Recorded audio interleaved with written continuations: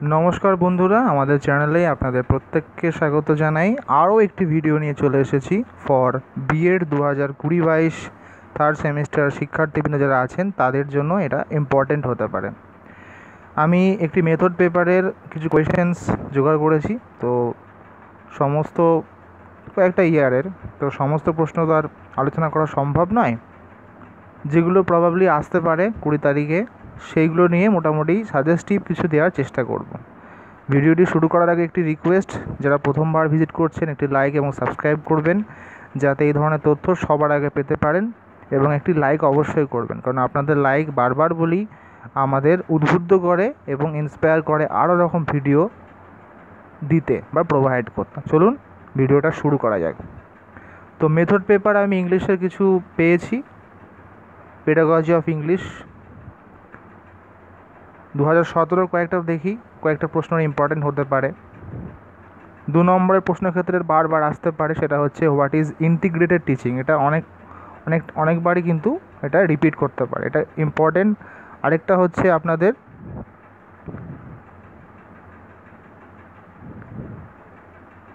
Mention the components of A language laboratory. এই দুটো প্রশ্ন সাজেস্টিভ হতে পারে ফর দিস ইয়ার। নেক্সট 5 নাম্বারের দিকে চেষ্টা করি কোনগুলো আসতে পারে। প্রথমটা অবশ্যই important, what do you understand by simulated teaching, how does simulated teaching help a teacher in real life classroom situation. এটা একটা ইম্পর্টেন্ট। আর দ্বিতীয়টা, হ্যাঁ এইটা অবশ্যই important, right about any 2 strategies for developing creative writing in secondary level children. এটা অনেক সময় 10 নম্বরেও আসে, 5 নম্বরেও আসে। আচ্ছা, আপনারা প্রশ্নগুলো দেখে নিতে পারেন। এই প্রশ্নটা খুব ঘোরাঘুরি করছে কয়েকটা ইয়ারে। এই প্রথমটা, select any pros topic from class 6, 7 or 8 and divide এই যে unit sub unit mentioning number and period required.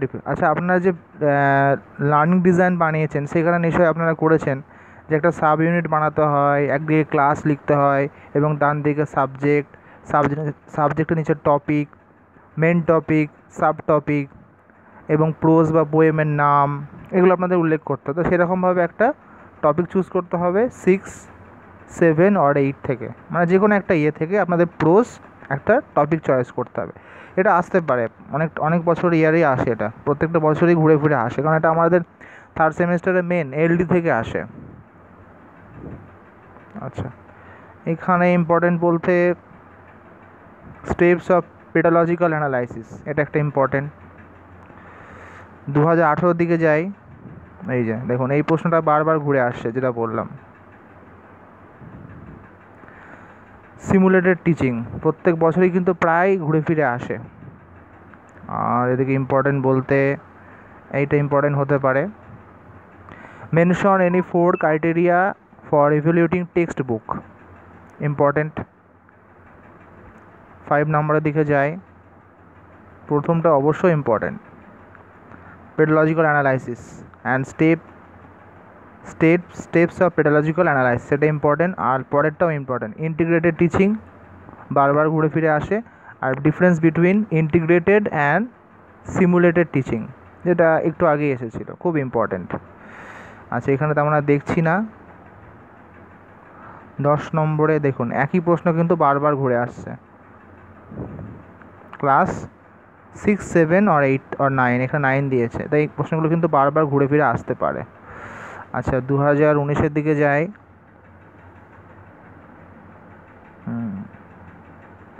2019-এ এই TLMটা খুব important, mention any 2 principles of developing producing TLM খুব ইম্পর্টেন্ট। মাইক্রো টিচিংটা খুব ইম্পর্টেন্ট, দেখুন এখানেও কিন্তু মাইক্রো টিচিং আছে 5 নম্বরের ক্ষেত্রে। 3 phases of micro teaching, importance. দেখুন 5 নম্বরে আবার এসেছে সিমুলেটেড টিচিং, খুব ইম্পর্টেন্ট, কিন্তু আসবেই আসবে। গ্রুপ সিতে দেখি কি আছে। গ্রুপ সি না, সেরকম কোনো ইম্পর্টেন্ট আমি দেখছি না, আপনারা দেখে নিতে পারেন। মোটামুটি রিডিং পড়লেই কিন্তু আপনারা কমন পেতে পারেন। এটা লাস্ট ইয়ারের প্রশ্ন 2020।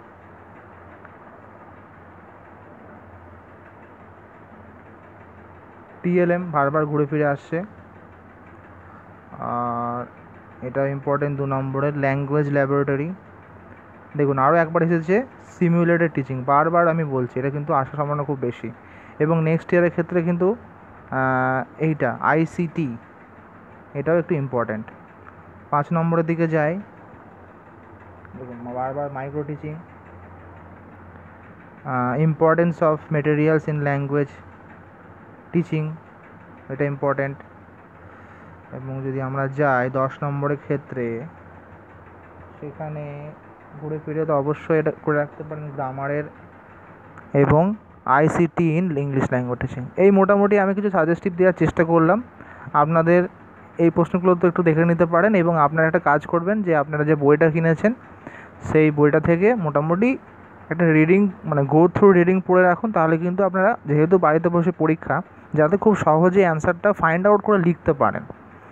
কারণ পড়া না থাকলে কিন্তু ফাইন্ড আউট করাটা মুশকিল। বারবার করে বলছি, একটু গো থ্রু রিডিং, মানে যেমন রিডিং পড়ে চ্যাপ্টার ওয়াইজ একটু অল্প অল্প পড়ে রাখুন, তাহলে অন্তত এই কনসেপ্টগুলো সুবিধা। আর যে প্রশ্নগুলো বললাম এগুলো দেখে রাখবেন, এগুলো কিন্তু আসার সম্ভাবনা প্রচুর প্রচুর বেশি। প্রত্যেকটা বছরে দেখালাম ঘুরে ফিরে আসছে 2017 থেকে 2020। তো এইগুলোই কিন্তু ঘুরে ফিরে আসে, তো সেখানে কিন্তু আরামসে আপনারা পেরে যাবেন। শুধু একটু রিডিংটা পড়ে রাখুন যাতে ফাইন্ড আউট করতে পারেন যে কোন চ্যাপ্টারে কোন প্রশ্নটা আসে।